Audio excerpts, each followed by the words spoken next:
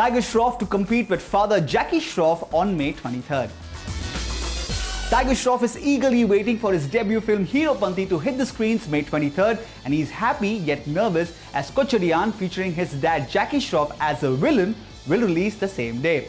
Tiger says, "My father is also in that movie. Superstar Rajinikanth starred Kochadaiiyaan.